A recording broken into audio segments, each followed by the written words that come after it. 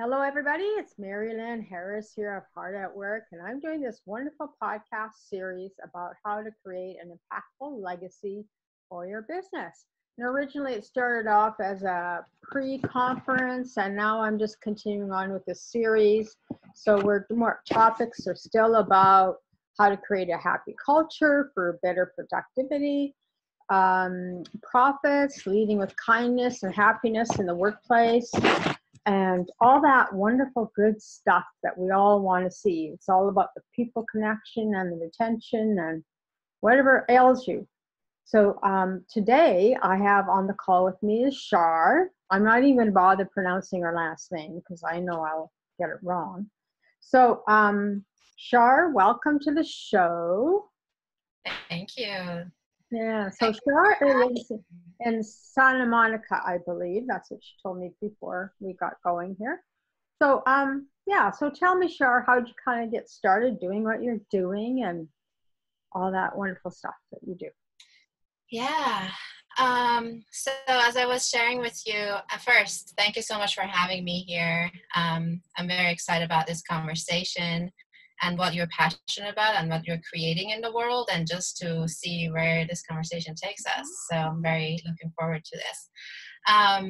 My journey started 6 years ago in San Francisco. I started a travel tech company to enable travelers to stay location independent longer, and basically creating income for them no matter where in the world they are, because to me they are natural peace builders. If somebody travels for a year, for 2 years, the communities that they step into, the stories that they continue sharing around the world to every other community that they go to, they just very organically remove biases and just share those stories that, oh, no matter what culture we come from, all of us want to be connected, feel loved, and all of us avoid suffering, right?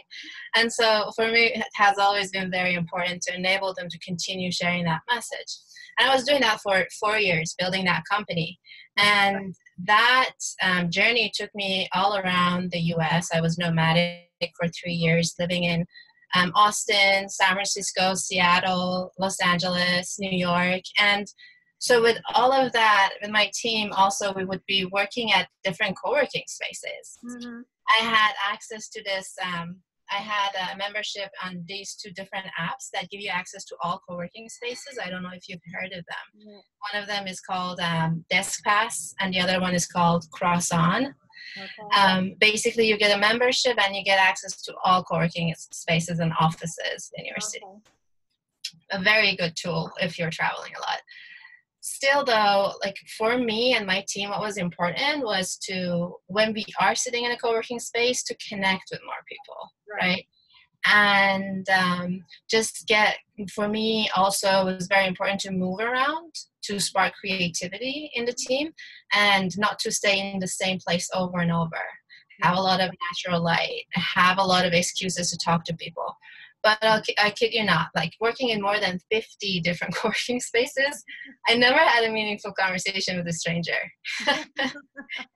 It's not like I never met someone that became my friend other than just a small talk conversation in a co-working space. Okay.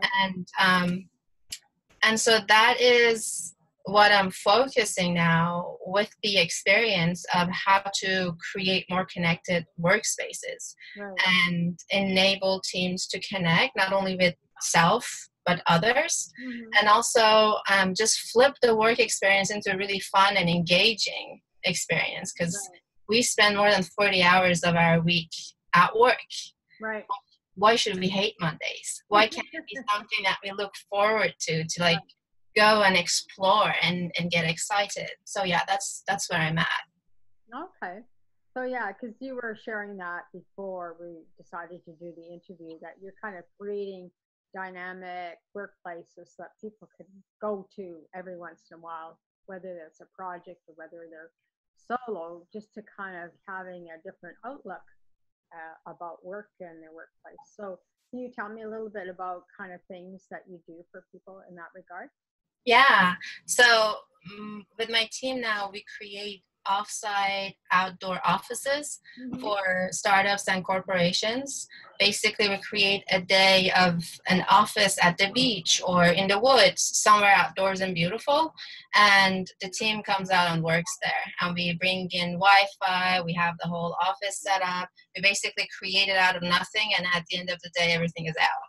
And the team just shows up to work, and we add experiences. And I like work with a collective of artists who can start the day with a performance, do a pop-up performance during lunch, end the day with meditation, yoga, or some kind of movement and game, so that the whole experience of working and the goal is to work with every team at least once a month, so that we learn about their agenda for the month, their annual agenda, so that every day of that month that they're working with us, they get to kind of move towards that connection goal or creativity goal and come out and play, but still do not lose like their business. It's not retreat. It's 4 hours of focused work, and then 30 minutes of a performance, and then focused work, and then play.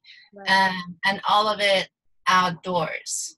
I don't like this. So how's that working out with everybody? Is you getting enough people that are saying, yes, I want to do that? Yeah. Startups love it. So right now I'm working with 3 different startups in Santa Monica, and we do monthly co-working ones too. Wow. The co-working one is a day where freelancers and entrepreneurs come in. This is more for solopreneurs and for creatives that want to network. We just create this one day somewhere. It's a pop-up where it's kind of like a secret thing that if you're part of the guest list, you receive an email and says, hey, this week we're going to be at the beach, and people can join. And that's also very much designed around connection and enabling the creatives and entrepreneurs to network. And that has been actually, that's something that I'm very it's very near and dear to my heart, because I was that for beginning of my journey.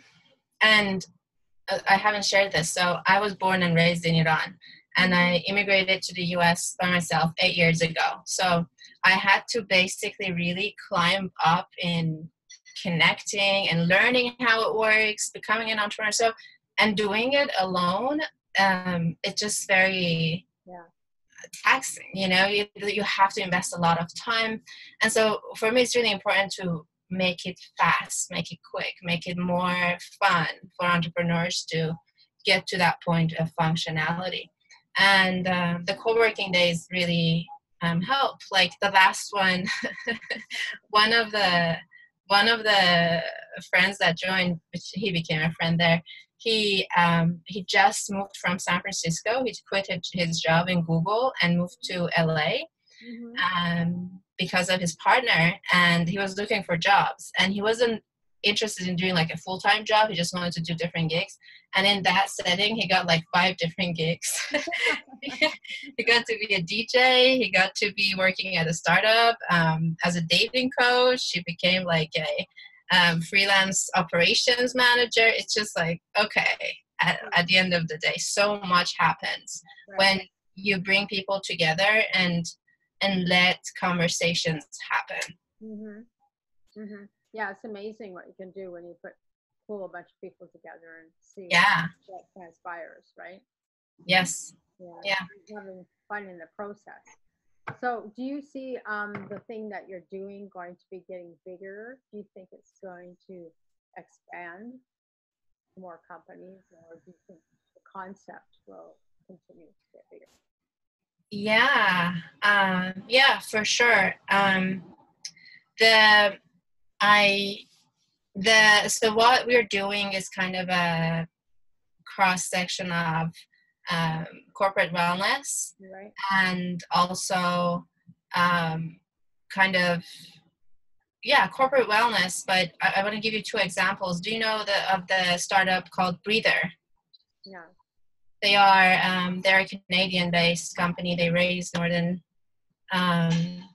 60 million was the last fund they raised, and they are a Series C company. What they do is basically you can book office spaces, kind of like Airbnb, but a room as your offsite office for a meeting or things like that for your team to just get out of the office that they work at. And for a change of scenery, it really helps with boosting creativity.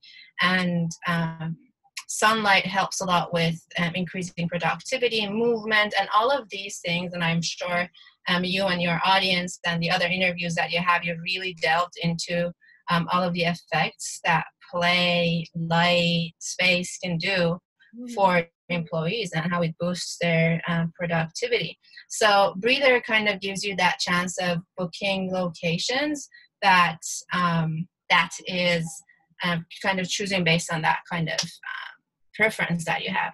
And then the corporate wellness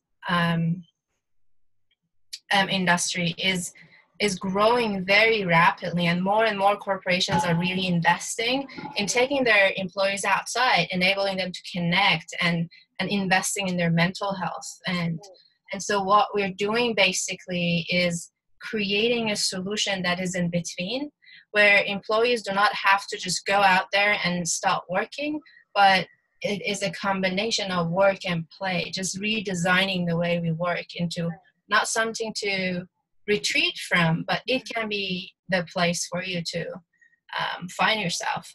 Right.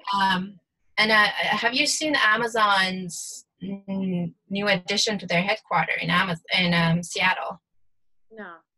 They've created 3 big spheres, and they're all made of glass. They invested around $4 billion in renovating the office in Seattle, and most of it went to this project. Basically, 3 big spheres full of 40,000 different plants. And the whole concept of it is just working with the plants, because of the studies that have been done on how plants can increase productivity and creativity for workers. So they've invested, like, instead of investing in free snacks and things like that, like other companies, Amazon basically very intentionally invested in creating green spaces. And so more and more companies are investing in this, taking care of their employees and understanding how valuable it is. Right. Well, that's interesting. It's an interesting way of doing it. So can you share with me a couple of, I know you shared one thing with one solo guy that joined your group, but can you think of other stories of success you've had with some of your clients so far? Yeah, one of the startups, so basically the startups that are working with us, what they love about it is they have to take their teams to, for example, I was just talking to a client, she was telling me how every annual strategy meeting that they have every 6 months, they go to one of the founders' houses, which is this beautiful mansion in Manhattan Beach, and because they can go through like finding an offsite location that has the nature they want, that gives them the focus that they want. Yeah. So when she saw this, she was super excited because it gives her that kind of diversity of locations and also the beauty that she's looking for. So that's one aspect of it that they love. And the other one is just the working at the beach is something that resonates a lot with startups that are mostly female, more than all. They love it, and it's beautiful. And then working in the woods also, it's because it's a new concept. The startups that I'm working with, they are very excited about being outdoors and bringing the team outdoors. And having access to that. The concept of playing around and bringing artists in to add experiences and yoga and meditation and all that, that is just growing with interest with them. What makes me super excited is when a startup says, okay, I loved it, and I want to do it next month. Right. And then let's kind of do it on a monthly basis. And that's what's happening right now. Well, that's cool. It's cool. It's really good. Okay. So it sounds like you work with a lot of younger generation clients. And so So those are the type of clients you work with, and I hear a lot of startups really like working with you. So is there any other type of clients that like to work with you? I'm sorry, I didn't hear the question. What types of clients do you work with? I heard startups. So what else? Yeah. Is there anybody else particularly that you like working with? Yeah, startups, also bigger companies, bigger corporations, but then teams within those corporations. There's no age range really, as long as they have the flexibility to come outdoors and work. And most of the people that work outdoors are the ones that can work at their computers, right? If they work at a shop, then that's probably not possible. But still, the ones that work at shops or like financial markets and things like that, they are interested in doing their strategy meetings with us, like their quarterly or annual strategy meetings. But with startups and with corporations, it's just like you are in Silicon Valley. You know, this whole the whole Google and Facebook and the way they create space for their employees, and how that trend is kind of catching up in other startups has caught up already, and how co-working spaces are replicating that, creating space for social density. Something very interesting that I read about social density was three psychologists from MIT. I don't remember their name. They were researching on what creates friendships between people, specifically for employees, and they realized it's not what we resonate with, like whether our values are similar or not. It's not whether our attitudes are similar or not. It's more about how many times, how frequently we pass by each other. So for example, if we pass by each other every day, every morning, then there is a higher chance that we start a conversation and find ways to actually resonate with each other. And because of that reason, Google, for example, in their New York office, they installed super slow elevators, and that forces their employees to use the stairs.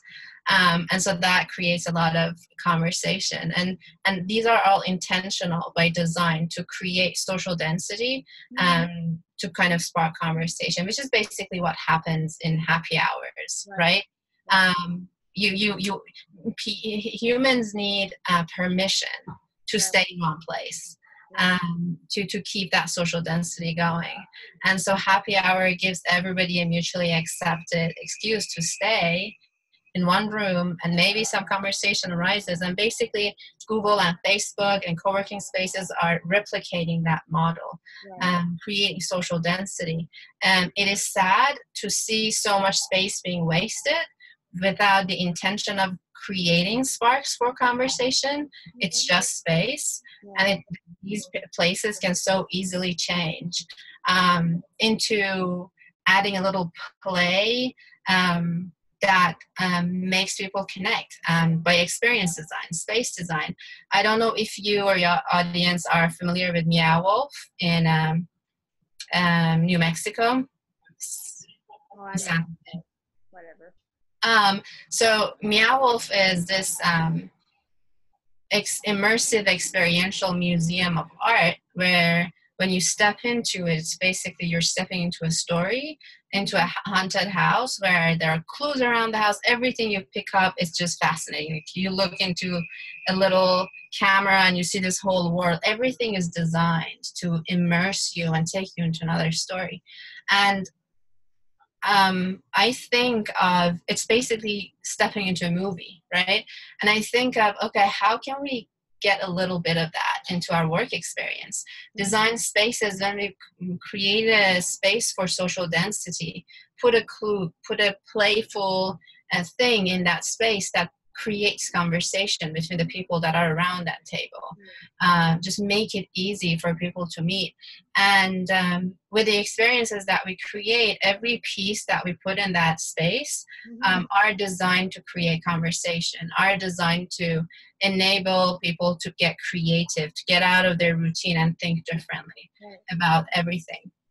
Yeah, yeah, like that's just true. Like, you can't sit at home all day long. You need to get out and, get some exercise or go hug a tree or go do Exactly. something different just to kind of create that um, thinking or that feeling process where you come up with new ideas of how to do something. So, Exactly. Kate, so you've provided a lot of information, really, what you already do and that type of thing, the services you provide. So tell us how we could get a hold of you, or anybody wants to get a hold of you to inquire more about what your service is, and where do you operate? Just in Santa Monica area, or do you have other areas that you'll go to? Thank you. Los Angeles, anywhere in Los Angeles, and we actually have got some interest from San Francisco startups and in Vancouver. So I'm thinking where to go next Yeah, right now, but currently in Los Angeles. And the way to get a hold of me, so the website for our services is bohoing.com. That's BOHOING.com. mm-hmm. And also my email, and everywhere on social media, I'm Shar Zadian, SHARZADIAN. That's social media, and also the same at gmail.com is my email. Right. Of course, on your page, you'll have all your social media stuff on your page, but this video is going to show up anyway. So people will have an access or get back to you and stuff like that. So are there any couple of tips that you can share or give before we close off this call? For startups, Well, just whatever you want to share about your business or tips you have to share about what people could be doing right now, and go from there. yeah. Yeah, so the first tip is take your team outdoors. Enable them sunlight, and just design rooms in a way that they get a lot of light for employees. Right. But more than anything, I think human-centered design. Basically, watch your teams, watch the people around you, Mm-hmm. and see where do they tend to gather. Right. Is your intention to create more connection? Then create clues in those spaces for them to get into more conversations and connect. And because the more teams feel connected, the more they would feel belonged in that space. And the more they feel belonged, they're actually feeling as part of a bigger cause than themselves. And so that becomes family, and they contribute to the cause of the company. Right. Right. No, it's a good point. Good point. Well, that's great. Do you have any final things you want to say before we end the call, or?